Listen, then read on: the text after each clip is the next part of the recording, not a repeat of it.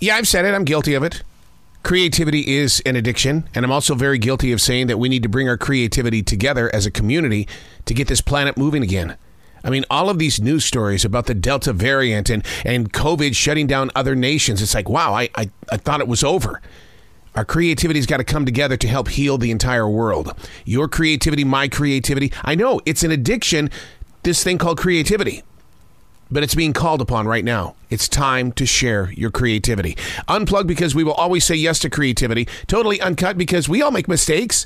So turn it into a tool. This is Arroe Unplugged. My mom used to tell me all the time, you're walking a fine line, son. You're walking a fine line. That was her way of saying, I'm about ready to get my butt kicked. And I often wonder if we aren't walking a fine line here in 2021, that we're about ready to get our butts kicked. We're so spoiled. I mean, really spoiled rotten. We fought like wild children to get back out here so we didn't have to wear our masks anymore. We wanted to be in public. I get it, man. I get it. Because I took on a frontline job in September of 2020, right there in the middle of the pandemic, because I needed to be with people. Well, where were the people at? Where could they legally go and get away with it? Well, at the grocery store. And I thought, well, that's where I want to be. I want to be right there with the people because I love being with people. You're walking a fine line, son. Yes, I am, Mama. Yes, I am. Hey, it's Arroe. This is The Choice. This is what I was writing while the sun was waking up on a brilliant new day. Today we are reading from July 8th, 2021. And this very moment right now, Elsa, the tropical storm, is marching right through the Carolinas. I wish I could turn this microphone around so you could see the torrential downpours that are taking place in this very moment that we are sharing this message. But this is nature doing its thing. And if we race outside and we start messing around with these swollen creeks and lakes and things like that, that's walking a fine line right there. Because, whoa, this is not the place to be when these tropical storms really start taking over. It's the rain that does the damage because people are foolish. They'll drive through a gigantic pool of water thinking, I can do it. And all of a sudden, now their car is floating, walking a fine line. While meditating this morning, a vision took over my cleared soul. And this is what entered my soul. Money isn't going to fix this situation. The value of love will be what heals the broken. Can I say that again?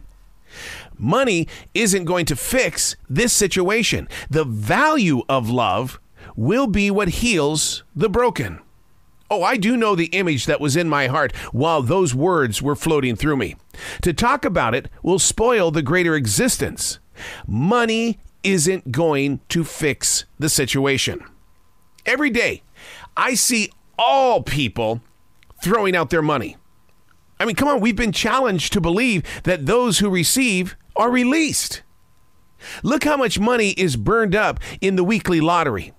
I hear so many people say, I'll take anything. Just let me win something. The value of love will be what heals the broken. But we got to be honest here. Throughout your daily walk, how many do you come in contact with that prefer money over love? Those with love are drained of the source for constantly giving with nothing in return. And that shouldn't be the expectation. Hey, I'm going to give you something so I can get something back. No, don't go that way. But something has got to refill the caring soul. Who and what is broken? The intended receiver? Or is it the giver? Can we heal both? Can the receiver heal the giver? Can the giver heal the receiver? Money isn't going to fix this. You just can't throw a dollar bill at somebody and say, you're done, you're fixed. Have a great day. My wife will sit with people of homelessness and hear their story and hear what it is that they're missing in their lives. And then she'll take it upon herself to get them what it is that they said that they need. But then they keep needing, and they keep needing, and they keep needing, and they keep needing, and she keeps giving. I love my wife for being that way. But at the same time, what she's trying to fix isn't getting fixed. And I think that's my question. It's like where are we going here? I'm not being a jerk when I say that, hey, look, you got to be aware of what you're giving. What I'm doing is I'm being caring in the way of saying there's more to give than objects. There's more to give than materialistic value. Give with your love. Give with your understanding. Give with your art of listening.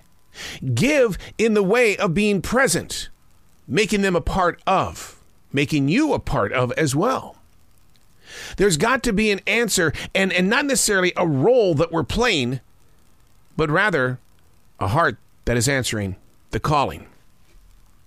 Money isn't going to fix this situation. The value of love will be what heals the broken. But are you doing it out of love, or are you doing it because you feel like, well, if I'm good, I'm going to have something good come back at me? You can't do that. You can't do that. Be a giver because you are a giver. Don't be a giver so that you can receive. The universe will take care of you in its own way. But when you stand in front of your opportunity to be that giver, don't set yourself up in a way of saying, I guess I'm empty. Nothing ever goes right in my life, but I try to help others. I try. See, that's giving in the way of wanting to receive. Be present in someone's life and accept it as the gift. What? Being present in someone's life, accepting somebody for who they are in that moment of now. That's the gift. That's you receiving the moment.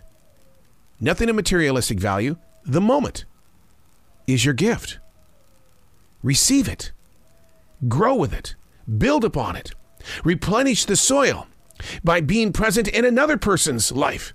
But I'm not getting anything in return. Yes, you are. You're there. You're in that moment. That's the gift. I'm Arroe, and that's what I was writing while the sun was waking up on a brilliant new day.